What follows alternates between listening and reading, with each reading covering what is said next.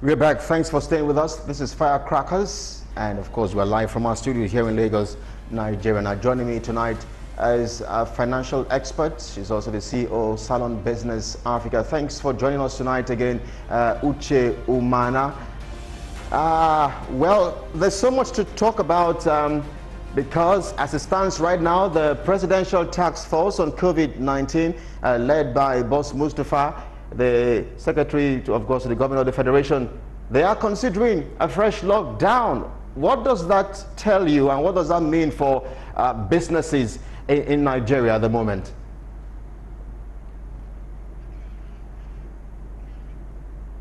You're welcome. Good to see you again, Uche. All right, thank you very much. For businesses, I think the first wave of the pandemic had actually told business owners or given us a roadmap on how we should do business. And this time around, what we're looking at is how to move these processes or the situation that we have at hand from one phase to the next. Now, the first thing most business owners are going to be faced with before we get to how they interface with their customers would be how the closure of the borders is going to affect them. So I would say that a lot of entrepreneurs will be forced to change the way they do business, and they would have to be more innovative because this second wave of the pandemic is going to cause a lot of restrictions and also reduction in human contact, meaning that there is going to be a lot of gap in the supply chain. So we now have people who are not just worried about getting goods and services to customers, but they are also thinking of how to or what to do about the gap that they're going to have in their supply chain. So in salvaging their businesses or trying to still get things to work, we would, if time would permit us, look at what they are doing currently, what they should do moving forward, and we would probably give some recommendations on how they would have to start running businesses now. Unfortunately, there are some businesses that would still be affected because they don't really fall under the essential Well, Dr. Uche, are you there? Still carry out business activities. Okay, it does appear that we've lost signals. We have your audio, Uche. Okay, I think, okay, you're back. Please go ahead. Go ahead, please. Oh, can you hear me? Yes, I can hear you. Go ahead. Okay. So what we're going to also look at is how we can still carry out businesses, especially those of us that are not essential services. We're going to see how to carry out businesses and still, make profit and also, run the business without violating the social distance rules and regulations. All right, Uche, because time is really running very fast, I would like to hear those recommendations and suggestions. How can Nigerians run businesses in this era of COVID-19, especially with the second wave, especially with talks about an imminent lockdown?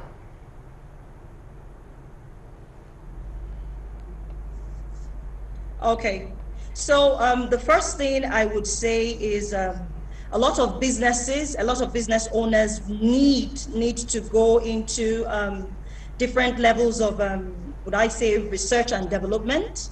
And when I say research and development, it literally means how can business be done without really involving a lot of people. A lot of businesses would have to move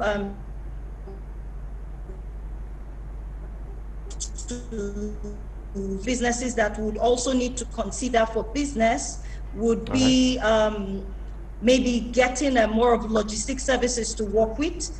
A lot of business owners would have to create some partnerships that would probably involve. In fact, right now I am talking with fast-moving consumer goods in mind rather. So for people who have products that we use every day, for people who have those products that have the that have the low margin and high volume turnover, you would really have to look for ways to either start sourcing locally or working with local brands around you. And that way you would have to reduce the contact you have with your direct customers. Like most.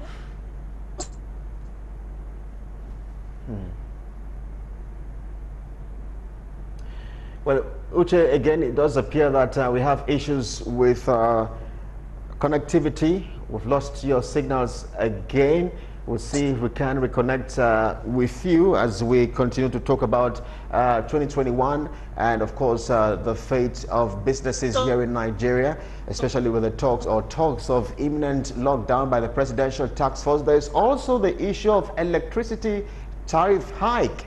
And I'm just wondering how businesses can cope with that. I mean, I understand the federal government has extended, suspended rather, the hike until the end of January. But what plays out after the end of January for businesses? 2020 was a very remarkable year. Businesses suffered. Nigerians lost their jobs. But just how Nigerians can cope with the imminent talks, imminent lockdown, and of course, electricity tariff hike, we'll find out in a moment. Stay with us. We'll be right back.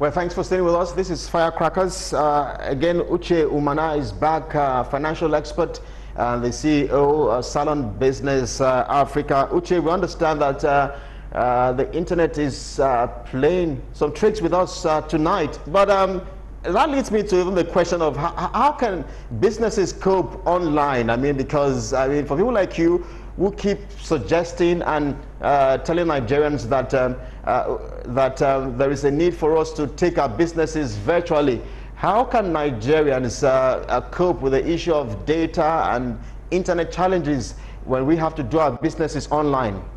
Uche.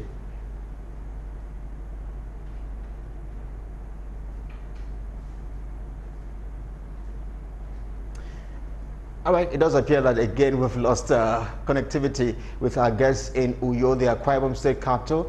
We'll see how we can reestablish contact with her and get talking, of course, with our conversation for tonight. As we look at 2021, it's a brand new year, but there are talks of an imminent lockdown again in Nigeria, just as, of course, there are a lot of restrictions in Europe and across many countries all around the world. We'll get some perspective from our guest, a financial expert, tonight on how businesses can thrive in this era of COVID-19, plus the talks of electricity hike. We'll get some perspective from our guests in Uyo, the Akwa Ibom State capital. But that's in a moment. Stay with us.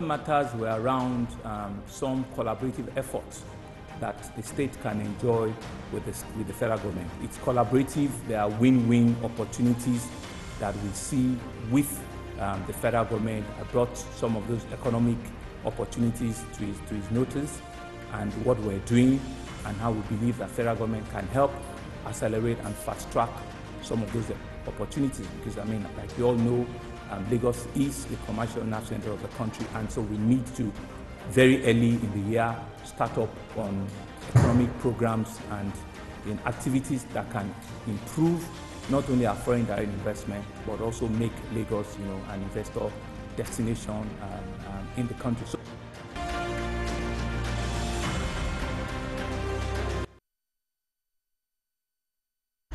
well, thanks for staying with us. This is Firecrackers, and There you go. The governor of Lagos State, Babajide Sanwo-Olu, earlier last week, he paid a visit to Mr. President.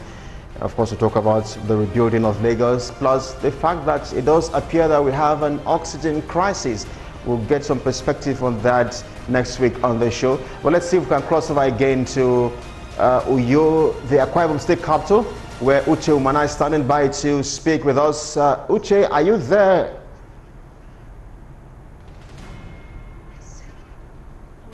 All right, Uche. Yes, I can hear you, Uche. You can see how the internet has been playing around, playing tricks with us. I'm just wondering, for people like you who keep suggesting to Nigerians that we need to take our businesses virtually or online, how can we cope with this kind of internet and data?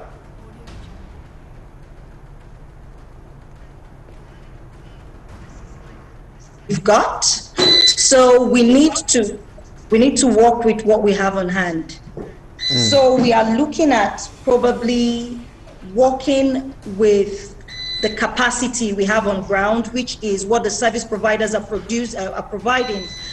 But that is like the best option we have now, because with what is happening with the second wave of the pandemic, if businesses are closed, it becomes our only option. All right. So you are limited, yes, you're limited to working with what you have at hand, while we hope for the best. And part of the recommendation I was talking about before before we lost contact was how we need to start looking inward for local manufacturers, because if we're able to connect our services, we're able to create more of a network of services. So I provide logistics services. It will be easier for me to sell your product if I know and have access to you. And the reason I'm still stressing on the fact that a lot of businesses will need to go online is we only know you exist when you're visible, when we see you. Because we have a lot of businesses that probably during this pandemic may be able to offer offline services. But if I am not aware that they exist, or if I don't have another business that is in partnership with them that can, reiterate the fact or make them visible, I am still going to lose out at the end of the day. So what we have right now that we can work with is to look more inward for our local manufacturers and also increase our capacity and the quality of the products we have. So this is the time for local manufacturers to step up, yes, and increase the quality of their products, especially the raw materials.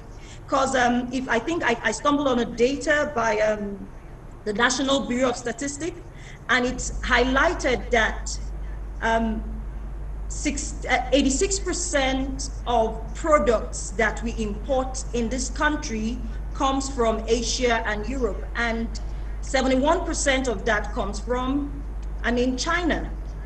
So we are complaining about data services and internet services, but still Nigerians are doing business on that magnitude and volume. So it's not as if it is in isolation. It's just that they have figured out how to use these platforms to reach out to us. All right, Uche. And that is something we need to do, yes. Yes, just a moment. When you look at this particular administration, the President Muhammadu Buhari's administration, what's your scorecard